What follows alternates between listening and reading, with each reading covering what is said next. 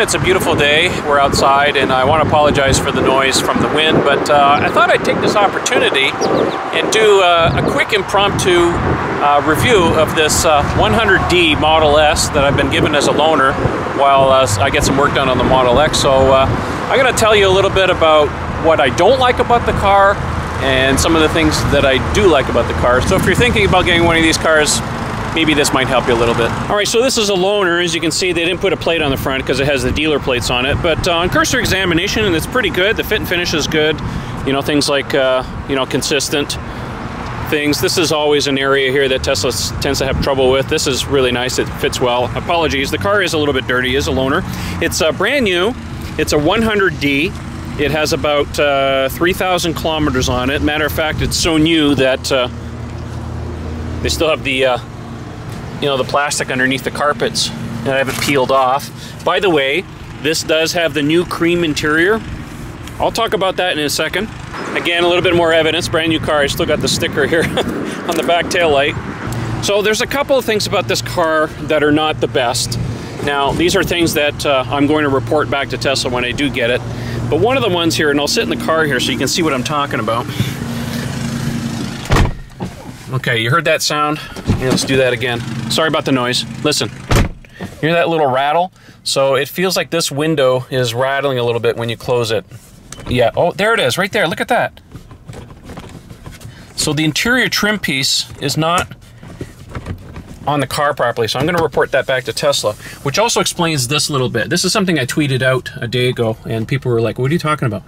You can see here that this trim piece here on the door is higher, about a 1/4 inch, about, you know, 6 or 7 millimeters higher than the dash. And if you compare that to the driver's side, if you can see that, hopefully you can see that, it's perfectly flush. In reality here, this door panel has not been installed properly, so I don't know if it was damaged during transit or it needs to be replaced, whatever. But like I said, I'm going to report this back to Tesla so that they can fix this for the next customer, because let's face it, this is a car that's going to be sold to somebody eventually.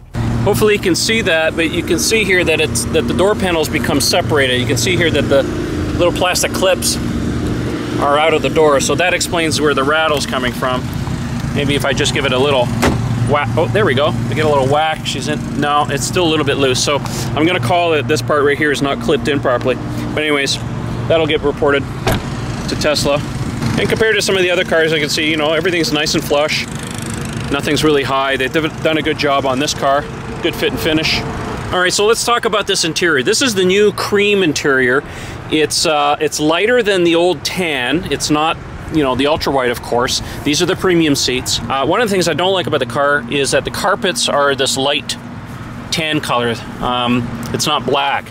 So this is going to get dirty very, very quickly. So if you get one of these cars, I highly recommend you get some WeatherTech mats or something to protect it. Now, if I sit inside the car, there's something in here that I've discovered. Now, even though this is the new vegan interior, of course, this is the same material they're using on all the cars, what I found is that these cream seats have a much, much smoother finish than the ultra white seats that I have in my Model X.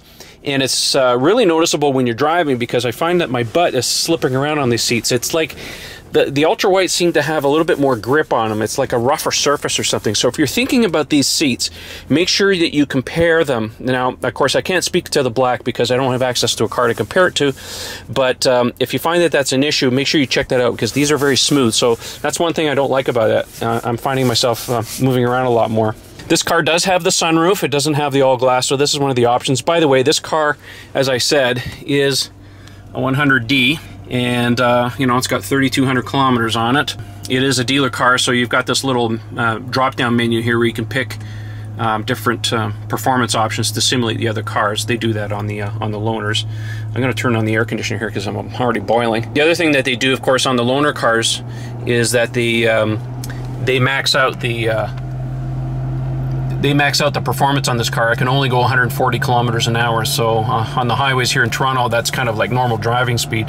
I'm supercharging right now. I've never seen 110 kilowatt before, so that's kind of impressive. Again, this has the 100 kilowatt hour battery pack. I'll talk about that here in a second. And the other thing this car has, and I can't tell, you know, from the screen or anything, but it does have the premium pack in here, because I can go into cold weather, and you can see here I can turn on the the steering wheel and the windshield washer defrosters, and I can turn on the heat in the back seats. And then there's your bioweapon defense mode. Turning that on, as you can see, it automatically puts the fan to 8.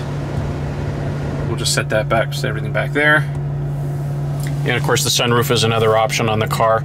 I'm not partial to sunroofs. You know, if I was to order a car like this, I would get the all glass, but hey, it's here and you can open it. I'll tell you right now, the best part of this car is the 100 kilowatt hour battery pack. Oh my God, I can go forever on this thing. I drove around all day yesterday with it, and then last night I didn't charge it, and today I've been driving all over the place, and I still arrived here.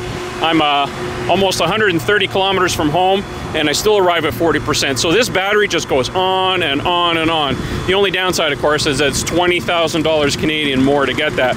So if there's anything I would really like on the Model X is a bigger battery pack, but hey, money's money, right? So anyways, that's my little impromptu review of the new Model S. So it has some pluses, has some minuses, but if you're thinking about one of these things, you know, go in the showroom and check it out and stuff, but I am a little envious of the Model 3 people with their 75 kilowatt hour battery pack that gets about the same mileage as this thing does. Anyhow, thumbs up, I like it, but I still prefer Model X. That's it for today. See you later. Thanks for watching.